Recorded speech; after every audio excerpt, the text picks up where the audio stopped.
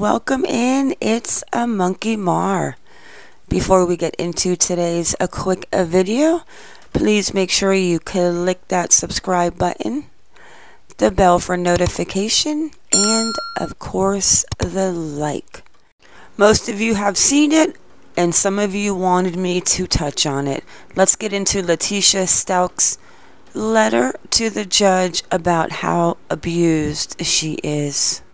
So Letecia Stauch claims she is being mistreated in county jail.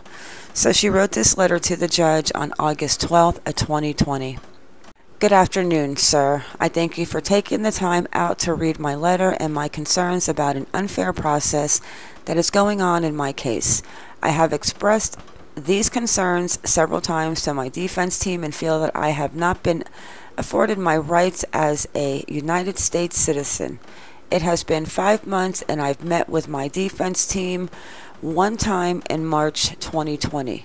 It is the middle of August. I understand this pandemic is unforeseen, but I don't feel I should be held unconstitutionally, denied access to my attorneys, constitutional rights violated, and be abused in the process. First, as you know, there is over 30,000 and growing pages of discovery in my case. I cannot successfully participate in my defense on a phone call 3 times a week, 1 hour at the jail. I have no way to view any videos, read any reports, review phone data, etc.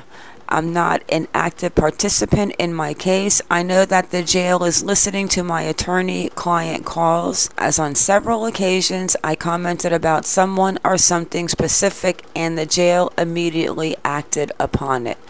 Officers also wait outside the door, easy to hear, and sometimes a video camera is on as the TV near the phone.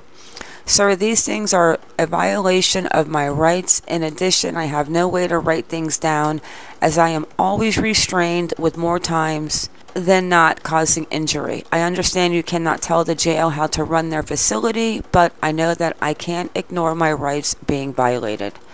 Next, sir, I understand the 8th Amendment protects cruel and unusual punishments, and I know the Supreme Court says punishment can be just for the crimes. However, I'm in a county jail and I'm presumed innocent, not to mention I am innocent, and we will prove it. Whew. I've been a pillar in my community in South Carolina. I have no adult record, never done drugs, and have a doctorate degree in education. I've proven myself as a responsible citizen and should not be subjected to the cruel punishment that I receive at CJC. Over 15 plus times I have been abused in transport, ranging from injured ribs, knot on my head, several ankle and wrist bleedings, bruising on my knee in my cell, loss of feelings in my hands several times. I've had to be insured 2 weeks due to the poison comments, and just recently, on August 11, 2020, I received threats in my peanut butter. I don't know whether to laugh or that, because 1 second. Because I provided evidence of not only my innocence, but evidence that will show who it was through my PI. Show who it was, who did what they did to Gannon. You did it. As a result of this, I assume their rumors use people in trusted positions, their runners use people in trusted positions in jail to send me threats in my food, and I'm terrified of what will happen next. I don't know how I'm supposed to properly defend myself going through this unfair punishment. Being denied my constitutional rights, being denied access to my attorneys, being under scrutiny causing daily mental disturbances, being restrained causing injuries, and being denied law library access, etc. This is not okay in a county in which our country prides itself on democracy. a country with a flag that got a hole in it at Flinders Field in World War I. One that turned blood red in World War II. Or the one that got cut with a sword at Chancellorsville. Through all of this, through all of the flag stood, we raise here up every morning because this country still stands for freedom, perseverance, justice, and vigilance. And I know what Congress decided on June 14th, 1777, Flag Day, that it still rings true that not even the evil terrorist of 9/11 can take the American spirit away. However, I am showing the same things that flag showed. I do not feel like a U.S. citizen being treated this way in my beloved country. I'm not getting a fair process. I'm not getting represented properly. And I'll give the benefit of the doubt of a pandemic, but the other unjust treatment is not the way that our founding fathers intended this process to go. Not to mention no pandemic, no terrorist attack, no police riots, etc. can stop our country from being the greatest on earth, upholding the law and staying true to the following one's constitutional rights. This is just a surface of my concerns. As you will see, they only get worse with illegal search and seizure. I can't read her writing. I was a victim of coercion as it's mental and physical. Sir, you can tell I'm educated. However, a person cannot perform under the scrutiny, abuse, and coercion, etc. And that's what has happened throughout this entire process. Besides, due to inform from my PI, I don't even feel that El Paso has jurisdiction, not to mention the wrong individual. I reach out to you and let you know that I'm very concerned with the process because I know that you will uphold the integrity of the court.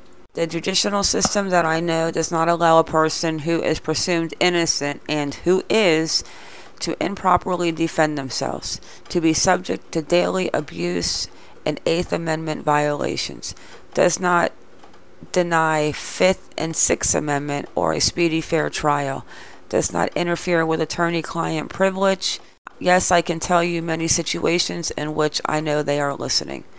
Does not physically, mentally, emotionally abuse innocent people waiting on trial. Does not allow that individual to be in danger, not just from inmates, but from employees also. And does not avoid these situations causing an individual's mental health to decline and safety to be at risk. I live each day not knowing what will happen to me next, what person will put something else in my food, what rights I'll be denied tomorrow, or what injuries will occur next. I support law enforcement, I support our military, our country, and I know that a few bad appeals incidents can ruin it for good people. I extend my concerns to you as the first step in the... This is because my attorneys have refused to let you know due to the public knowing. My life is on the line, I'm innocent, and I'm ready to return home and use a doctorate degree, EDD, that I worked delightfully for and cannot do that if I'm not afforded those rights. If I'm fighting for my life daily, I'm clearly no threat to myself, etc. Again, this is just a surface of my concerns and ask that something be done so I can get this behind me. Move past this trial in life, forgive those who persecuted and afflict me, continue to be a soldier for Christ, and repair my mental state, and most importantly, grieve. I need those constitutional rights in order to be successful and participate in this process. I'm a prisoner bound in chains, like Paul said, but I know my Bible's not bound. I also know he appointed people in authority and to respect them because they are chosen to uphold the law. Please accept this as my letter of letting you know first, not going over the court's head and following the appropriate chain of command. Something has to be done, sir. Thank you. God bless. T. Stauch. P.S. If there is any possible to receive acknowledgement of your receipt of this letter so that I know you are aware. Well, Miss Letecia Stauch is being mistreated. What happened with the Pueblo facility? Because if she's writing this back on 8/12 from the county jail, she must be back in county. And here she says that she won't hurt herself. Right here.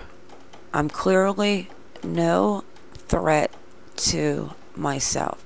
Maybe she got a clearing on her mental stability. Interesting. And I wonder who she's going to prove that did it. We need to find that connection to Florida. Alright guys, like I said before, I am going to attach this PDF file to Letecia Stauch's prison letter in the description below if you guys want to grab a copy. And you know, I want to hear your thoughts on this prison letter and what you guys think. And am I crazy, or does the signature say God bless Dr. T. Stauch? Am I nuts, or is that what it says? Make sure you guys drop your comments. I don't know what all of you think, but I think Letecia Stauch is a complete nutter butter from her trying to escape the transit from, where was she, South Carolina to Colorado Springs when she was in Kansas, and then her writing letters to help her escape out of the jail window where she was going to beat it out with a broom because she measured it and it fit her. Alright guys, with that, it is a wrap. I want to thank you all for coming in. Thank you for watching. Please like or dislike, whichever you prefer, and subscribe. Everyone, stay safe from COVID. Stay vigilant. And have a good day or a good night wherever you are in the world. And I am out.